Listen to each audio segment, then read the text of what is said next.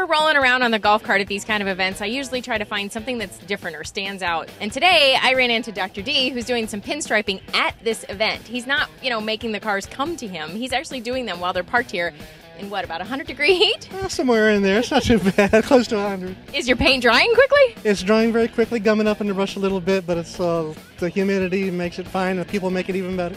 So, Dr. D, what I'm noticing is I think I've seen you do 3 cars since we've been here today, and you're doing a little bit of Von Dutch type striping. Is that what your specialty is? Absolutely. The old school, hand-drawn pinstriping.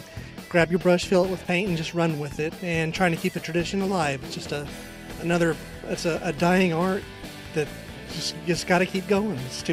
These cars are too classy not to have something that's original on them. Yeah, it's like a little bit of added jewelry or something, but it really draws my attention in when I see the stripes. And so how do you determine, or do you work with the owner on the shape of the stripe or the pattern? I've been very fortunate. Almost everybody that I have done work for has pretty much seen my work ahead of time and just said, run with it. They might have a color suggestion or something like that. Like this gentleman here that I'm doing now, he said, there, just do it. And he walks away. Oh my gosh. That's your dream, isn't it? Absolutely. And God has blessed me with a talented hand and a good personality, and people trust me and give them good work for a good price and couldn't ask for more. That's awesome. So how many cars have you done today?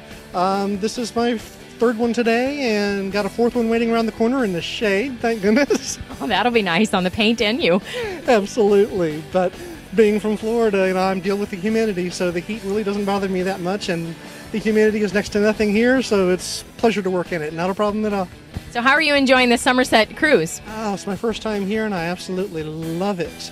I'm going to try to get back for the September one, and if everything goes right, I'll be here throughout the whole year next year for all their events. Well, that's awesome. If anybody needs your car striped, come here to this event and you can run into Dr. D and he'll do it at the show, which I think is really, really cool. So for you, when you do your striping, do you do like a variation each car or just whatever kind of strikes you? Absolutely. Try to keep it different. There's only so many things you can do with the striping. But if you have something like a hood ornament or lettering or something on the car that you have to go around, you can add a little extra flair or extra curves. You try to make them all different. Every pinstriper has their own style that they stick to, and you might see the same thing repeated over and over on a car. But if you really look closer at those cars, they'll all have a little bit of variation here and there. So do you mind when people admire your work like kind of over your shoulder, or would you just prefer they just keep walking? Don't mind it at all. If there's nobody standing over my shoulder saying good or bad, I think that I'm missing something. I'm doing something wrong. I love the crowds. I love the people. No, it doesn't bother me a bit. Well, we're going to admire your work for a little while if that's all right with you. Thank you very much. I want to get on this one, finish this one, and move on to the next. Okay, enjoy the show.